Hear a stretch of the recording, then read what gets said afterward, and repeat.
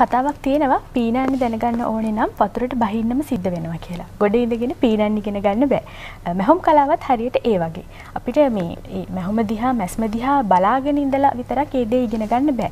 ක්‍රමානුකූලව අපිට ඒ දේ ඉගෙන ගන්න වෙනවා, හදාරන්න වෙනවා. හැබැයි ඉගෙන ගත්තටත් විතර මදි. ඒකෙන් ප්‍රයෝජනයක් ගන්නත් ඕනේ. ඒ වගේ මේ දේවල් Taman ඉගෙනගත්තු දේවල් අත්හදා බලන්න ඕනේ. ඒ දේවල් වලට අලුත් දේවල් එකතු කරගන්නත් ඕනේ. බදාදා නුගසෙවන අත්කම් පාඩම මාලාව අපි පහුගිය සති කිහිපය පුරාවට ඔබට ගෙන ආවා. අලුත් නිර්මාණ අපි ඔබ වෙත තිලින කරා. අපි විශ්වාස කරනවා දැන් මේ දේවල් අත්හදා බලලා ඔබේ ජීවිතයටත් බොහෝ දේවල් මේ ඔස්සේ එකතු කරගෙන ඇති කියලා.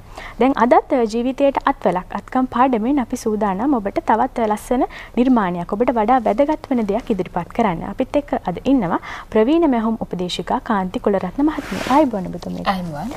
දැන් අද අපි මොනවද කරන්නේ?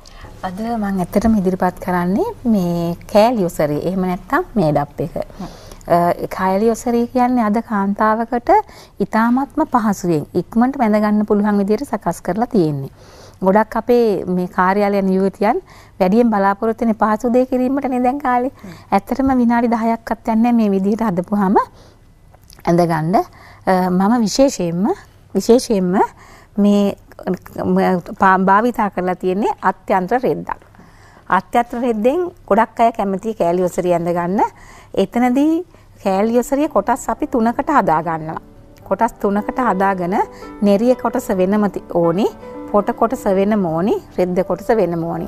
ඇත්තටම මං හිතන්නේ මේක බලන කෙනෙකුට මේක කෑලියොසරියක්ද කියලා හිතා ගන්න බැරි වෙන විදිහට මා ඉගෙනගත් දැනුමෙන් හා ලද අත්දැකීම් තුලින් තමයි නිර්මාණය කරගෙන තියෙන්නේ. දැන් කාන්ති මහත්මිය ගොඩක් දෙනෙක් සාරියක් ඔසරියක් හදාගන්න යද්දි එහෙම නැත්නම් අපි හැමෝම දන්න වචනේ මේඩප් කරනවා කියලා. දැන් මේඩප් කරන්න යද්දි ගොඩක් අයට තියෙන ප්‍රශ්නයක් තමයි දැන් මම මේ හදාගත්තු සාරිය ඇත්තටම මේ හදපු ඔසරියක් වගේ පෙනේද කියලා. ඕක තමයි ගොඩක් දෙනෙක් මේ හදපු ඔසරියක් අඳින්න තියෙන අකමැත්ත. ගැටලුව ඒක තමයි ගැටලුව. දැන් ඒ වෙනුවෙන් මොන වගේ විසඳුමක්ද මේ නිර්මාණය තුල ඇතුළත් වෙලා තියෙන්නේ? ඇත්තටම ඒකට විසඳුම වශයෙන් තියෙන්නේ මේ ඔසරි පොට ගන්නකොට අරගන්න ඕනි ඔසරි පොටේ මේ මුළු ප්‍රමාණයම දැන් සාරියේ පළලක් තියෙනවනේ 45 පල්ල කියලා අපි කියනවා. මේ පල්ල ප්‍රමාණයම ගත්තාම ඔසරි පොටේ ප්‍රශ්නේ විසඳෙනවා. ගොඩක් අය කරන්නේ මේකෙන් භාගයක් අරගත්තාම එතකොට අර කෑල්ලක් බව පේනවා. දැන් මේක මෙහෙම වැටුනාම සම්පූර්ණ ඔසරියක් ඇඳ වගේ පේනවා මෙතන. ඊට පස්සේ ඔන්න එක හේතුවක්. අනිත් එක තමයි මේ නෙරිය දානකොට අපි ඇත්තටම මේ උඩරට විදිහට අපි ඔසරිය අඳිනවා නම් අපි මේ වගේ සාමාන්‍ය රැලි තියෙන්න තමයි ඇඳේ. අපේ උඩරට කාන්තාව ඇඳපු විදිහට අපිට මේක අපිටම ආවෙනිකු ඇඳුමක්නේ. එතකොට ගොඩක් කට්ටිය භාවිතා කරන්න ගන්නවා මෙහෙම අඟලේ රැලි තියලා. අන්න ඒක තමයි වෙනස.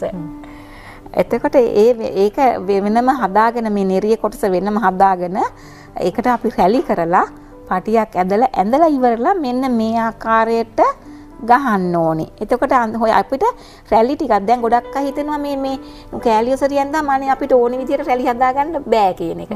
නෑ මම ඔප්පු කරලා පෙන්නනවා එහෙම නෑ. එහෙම පුළුවන්. මෙන්න මෙහෙම අපි මේ නෙරිය කොටස ගැට ගහලා මෙහෙම අපිට මේ ඕන විදියට රැලි ටික මෙහෙම හදාගත්තාම අපි අර ඔසරිය ඇඳ ආකාරයටම මෙතන හදාගන්න පුළුවන්. රැලි ටික අපි සාමාන්‍යයෙන් ඔසරියක් අඳිනකොට අපි මෙන්න මෙහෙම මේ පැත්තට රැලි ටිකක් වැඩි වෙලා මෙහෙට අඩු වෙලා මේ පැත්තට අඩලා ඒ විදිහටම අපිට මේ ඇඳලා ඉවරලා හදාගන්න පුළුවන් වෙනවා. එතකොට හොයන්න බෑ මොකද්ද මේ කියලා. හොඳයි. දැන් ඊළඟට තියෙන්නේ මේ දැන් සාමාන්‍යයෙන් ප්‍රධාන රෙදි කොටස් තුනයිනේ. ඔසරි පොට, නෙරිය සහ රෙදි කොටස. දැන් මේ තියෙන රෙදි කොටස. අපි මේ කොටස සකස් කරගන්න විදිහ අපේ හිතවතුන්ට කියලා දෙන්න. හරි. මේ කොටස අපි සාමාන්‍යයෙන් ගන්නේ දැන් ගොඩක් අය හිතනවනේ මේ අපේ මේ ඇඟ දෙකට බෙදපුවාම ප්‍රමාණය තමයි දැන් සාරි හැට් එක දුන්නත් කට්ටිය ගන්න ඇඟ දෙකට බෙදපුවාම එන ප්‍රමාණය කියලා. එහෙම නැහැ. අපේ ඇඟේ පසුපස පළු අඩුයි. ඉදිරිපස බඩත් එක්කම ඕනකින් දැන් මෙයා කෙට්ටුයි මම මහතයි. එතකොට අපි එහෙම බෙදලා ගත්තට ඒක හරියන්නේ. අපි පුද්ගලයාගේ ශරීරය බලන්න ඕනේ. ඒ පිහිටි ශරීරයට අවශ්‍ය ප්‍රමාණයට මම මේ කවාකාර හැඩයක් මං හිතන්නේ හොඳට පේනවා කවාකාර හැඩයක් කපලා තියෙනවා. මේ කොටස තමයි ඉදිරිපසට එන්නේ. ඒක බඩ අණුව තමයි පිහිටි ශරීරයේ අණුව තමයි කපන්නේ අපිට ඊතුන විදියට බෑ. ඒකල්ල ඉවර වෙලා දැන් ඊනවට අපි 30ක් කියමුකෝ. දැන් ගොඩක් අය හිතනවා ඊනවට 30ක් නම් ඉස්සරහ පළුවට යන්නේ 15යි කියලා. නෑ. මොකද පිහිටි බඩ අණුව හැඩේ අණුව අපි ඉස්සරහට වැඩිපුර අඟල් 2.5ක් විතර දීලා මෙතන මේ හැඩ වෙන්න ඕන කෙනෙක්ගේ අපිට හැඩයක් තියෙනවා. අපි උපතින් කොච්චර මහත් වුණත් උපතින් මෙහෙම හැඩයක් තියෙනවා. ඒ හැඩේ එන තැනට මෙහෙම අඟල් 2ක විතර ලොකු ඩාට් එකක් එහෙම නැත්නම් ඔපන ඇල්ලක් දාන්න ඕනේ. ඒ කියන්නේ සාමාන්‍යයෙන් දැන් ඉන 30ක කෙනෙක් නම් අපි දෙකට බෙදලා එන්නේ 15යි. ඒකට අපි තව අඟල් 2.5ක් 3ක් එහෙම කමන්නේ ටික ඇඟ අනුව. ඒක වෙනස් වෙනවා දාගෙන. ඊට පස්සේ ඒකම පිටිපස්ස බලුවන මම සාමාන්‍යයෙන් ගොඩක් කට්ටිය අකමැති අනේ මේ රෙද්ද කඩන්න එපා හරියට නාස්ති වෙනවා මේක ගන්න බෑ මෙහෙම වෙනවා හරි බඩ පේනවා කියලා නෑ. ඒ හැම තැනම ඒගොල්ලන් මම මේ පේනවනේ මම දාලා තියෙන්නේ පිටිපස්සේ කොටසටයි මේ ඉස්සරහා මේ එක අංශයකට විතර ඩාට් එකක් දාලා තියෙන්නේ. මොකද නැත්තම් මේක ඇඳ ගමන් වෙන්නේ ඉස්සෙනවා. පිටෙන් ඉස්සෙනවා. ඒ ඉස්සීම වළක්වන්න තමයි මෙවැනි ඩාට් දාලා තියෙන්නේ. මේක ඕනම කෙනෙක්ගේ ඇඟේ හැඩේ තියෙනවානේ. ඒ හැඩේ අනු දැන් අපි සාමාන්‍ය ඔසරියක් ඇඳොත් ඇත්තටම ඒ ඔසරියට වඩා මේක හැඩයක් තියෙනවා. අද අත්කම් පාඩමෙන් අපි ඔබට කියලා දෙනවා කෑලි ඔසරියක් කොහොමද හදාගන්නේ කියලා. දැන් ගොඩක් දේවල් අපි දැනගෙන ඉවරයි. හැබැයි තවත් දේවල් ටිකක් තියෙනවා අපිට කියලා දෙන්න නේද කාන්ති මහත්මිය. හොඳයි. මොකක්ද අපිට දැන් තියෙන්නේ? දැන් අපි මෙන්න මේ ආකාරයට මම හිතන්නේ පේනවා හැමෝටම. හරිම පහසුවෙන් කරගන්නයි මම හිතන්නේ අද ඉඳන් මේ ඩාට්ස් දාගෙන මේ ඇතුළට යන ප්‍රමාණය දැන් ඇතුළට ගියාම නැත්තම් අර ලොකු රෙදි ප්‍රමාණයක් තියෙනවානේ. ඉනේ ගානට මෙන්න මේ ආකාරයට මම මෙතන දාලා තියෙන රැලි දෙකක් ප්ලීට්ස් දෙක තුනක් දාලා තියෙනවා මේ අස්සට යන ටිකට. දැන් මෙතන ඉඳන් මේ අස්සට ගිය ටිකට. ඇත්තටම ඇවිදීමේ අපහසුයක් එහෙම වෙන්නේ නැහැ. මේ ආකාරයට ප්ලීට්ස් දාගෙන දනහිස කොටසෙන් වගේ මෙහෙම හැඩ මැහුමක් ගහන්න ඕනේ. එතකොට ඇවිදීමේ අපහසුව මම හිතන්නේ උසරියක් අඳින කෙනෙකුට ඒක දැනෙනවා. ඇවිදීමේ අපහසුයක් නැහැ. මෙතනින් මැහුමක් ගහලා තියෙනවා.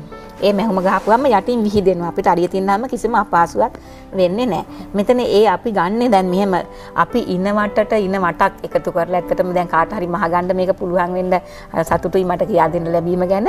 ඉන වටක් එකතු කරලා තවත් අඟල් 10ක වගේ ප්‍රමාණයක් ගන්න ඕනේ. ඉතින් ඒක හරියටම 10 කියලා එකතු කරගන්නේ නැතුව අර පිහිටන බඩ අණු අඩු වැඩි කරගන්න අපේ දක්ෂයිනේ කාන්තාවෝ ශරීරයේ හැඩයට ගන්න. ඊට පස්සේ ඒ ඇතුළට යන කොටස මෙන්න මේ ආකාරයට නවාගෙන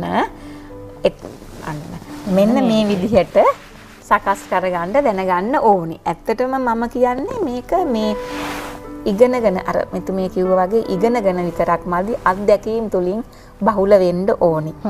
අනිත් එක තමයි ගොඩක් අය ඔසරිය ඇඳාම මෙන්න මේ විදිහට ලස්සනට තියෙන්නේ මෙහෙම ඔන්න ඔහොම එකක් වෙනවා ඔසරිය ඇඳාම. එහෙම වෙනවට අපි මෙතෙන් මේ හරියට දැන් මහල ඔක්කොම කරලා ඉවර වෙලා අඟල් 4ක විතර මෙහෙම හැඩයකට ත්‍රිකෝණාකාර හැඩයකට වෙනමම කෑල්ලක් මෙතෙන්ට අල්ලන්න ඕනේ. ඒ අල්ලලා ඒ කොටස තමයි. ඒ කියන්නේ අපි දැන් මේකට දාන පාටිම රෙදි කෑල්ලක් ඒ අර ආකාරයට අල්ලලා ඒක තමයි මේ ඇතුළට යන්න ගහලා තියෙන්නේ. නැත්තම් මෙහෙම ඉස්සෙනවා. ඒක ඇත්තටම හරිම කැතයි ලස්සන නෑ. එහෙම ඇඳාම. මෙහි තවත් විශේෂත්වයක් තියෙනවා. සාමාන්‍යයෙන් කෑලි ඔසරියක් මම මේ ඩප් එකක් හදනකොට මේ යට කොටස මේ රෙද්ද කොටස එම පාටින් ලයිනින් එකක් දාලා තියෙන්නේ. ඒකෙන් තමයි හොයන්න බෑ කෑලි ඔසරියක් කියලා. ඒකෙන් තමයි හොයාගන්න අපහසුයි. දැන් අන්ඩර්ස්කර්ට් එකක් යට සායක් දිග සායක් අඳින්නමත් ඕනේ.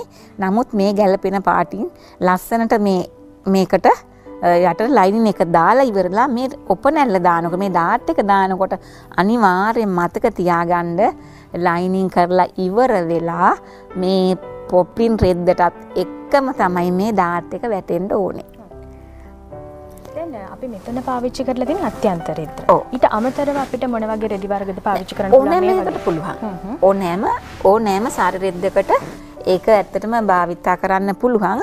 ඒක මම කියන රෙද්ද ස්වභාවය අනුව ඒකට යටට දාන ලයිනින් රෙද්ද මොකක්ද කියලා Taman තීරණය වෙන්න ඕනේ. මොකද ඇත්තටම වෙළඳපොලේ විවිධ රෙදි වර්ග තිබුණාට අපි තෝරාගත යුත්තේ මං හිතන්නේ මම හුන් ශාස්ත්‍රයේ ඉන්න කට්ටිය දැනුවත් වෙලා තියෙනවා මේකට තමයි මේ රෙද්ද යන්නේ. මොකද වෙළඳපොලේ අද ගිහිල්ලා බලනකොට වෙන රෙද්දක් තියෙනවා. ඉතින් එතකොට මේකට ගැලපෙන්නේ මොකද්ද කියලා ඒ රෙද්ද ලයිනින් කරලා ගන්න. ඕනෙම සාරියක් අපිට මේඩප් කරලා ගන්න සිල්ක් රෙද්දක් හොවා බ්‍රොකේඩ් හොය වේවා ඕනම රෙද්දක් අපිට ලයිනින් කරගත්ත ගන්න පුළුවන්.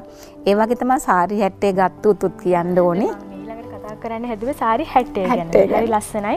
විශේෂයෙන් මේ සාරි හැට්ටේ අත ගැනත් අපිට විශේෂයෙන්ම දෙයක් කතා කරන්න පුළුවන් කාන්ති මහත්මිය. ඇත්තටම මේවා කිව්වොත් එහෙම මේවා මගේ නිර්මාණ. මේ නිර්මාණය මගේ ජැකට් වල සාරි හැට්ට විතරයි තියෙන්නේ කියන්න පුළුවන්. ඒවා ඉතින් අත්දැකීම් එක්කම ලබා ගන්න පුළුවන් ඕනෙකට දැන් මේ ඇත්තටම මෙයාලා වුණත් මගෙන් ඉගෙනගෙන මේගොල්ලන් කරගන්න ඒ වගේ. මම කියන්නේ මට මෙන්න මේ විදිහට එකක් ඕනේ කියන වචනේ විතරයි මම භාවිතා කරන්නේ. ඒගොල්ලන් හදාගන්නේ මේකට වැඩිපුර දැන් අපි වැඩිපුර අතර පොඩ්ඩක් ලොකුවට කපන්න ඕනේ. කපලා ඉවර වෙලා ඉදි කට්ටේ ගන්නට කිව්වොත් හරියට තේරුම් ගන්න පුළුවන් වෙනවනේ. ඉදි කට්ටේ ගන්නට කිව්වොත් හරිම ලේසියෙන් කට්ටිය මහගන්න ඉක්මනින්ම මහගන්න. මෙන්න මෙහෙම තීරු දැන් අත්කට අපි ටිකක් ලොකුවට කපා ගන්න ඒ කියන්නේ සාමාන්‍යයෙන් අපි වෙන ප්‍රමාණයට වඩා වැඩි ප්‍රමාණයක්. අත්කටේ ප්‍රමාණය 10ක් આવොත් 12කට විතර කපන්න ඕනේ. කපලා මේ අතට ඉදි කට්ටේ ප්‍රමාණයට මම කියනවා ඉරි ගහන්න කියලා අඟල් භාගයෙන් භාගයට. ඊට පස්සේ මේ උඩ කොටසේ මං හිතන්නේ ඔයගලන්ට පෙනේ මේ කොටසෙත් එහෙම දෙමේ අතට ඉරි ගහලා මේ හරස් අතටත් අඟල් භාගයෙන් භාගයට ඉරි ගහලා තියෙනවා. ඒකෙන් තමයි මේ වගේ නිර්මාණයක් හදාගන්නේ.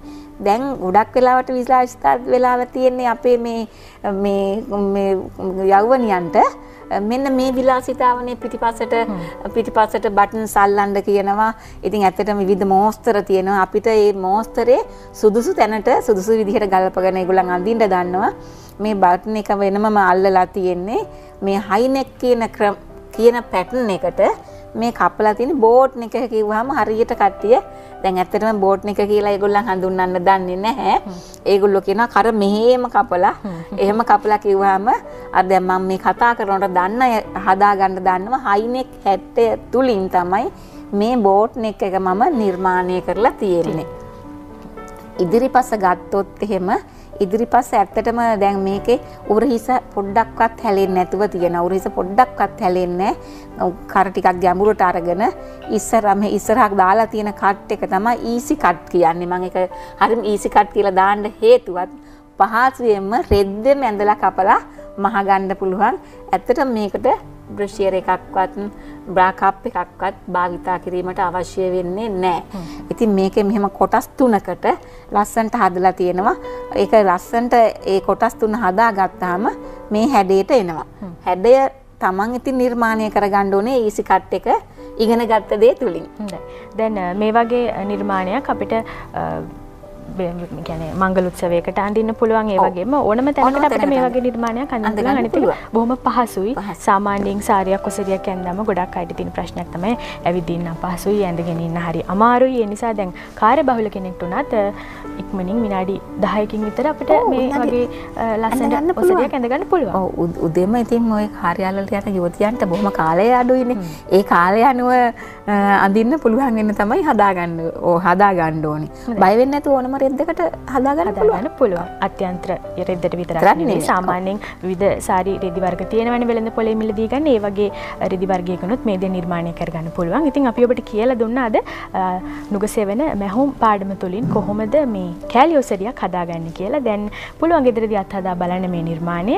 අද අපිත් එක්ක මේ වැඩ කටයුත්තට එකතු වුණේ ප්‍රවීණ මැහුම් උපදේශිකා කාන්ති කුලරත්න මහත්මිය. ඒ වගේම ඇගේ සහායට ආව ආයෂා ඔබටත් බොහොම ස්තුතියි. කාන්ති මහත්මිය ඔබටත් බොහොම ස්තුතියි. මේ වගේ තවත් ලස්සන නිර්මාණ අලුත් දේවල් අපිට කියලා දෙන්න ඉදිරියේදීත් නුගසෙවන එක එකතු වෙන්න ආරාධනා කරනවා. බොහොම ස්තුතියි.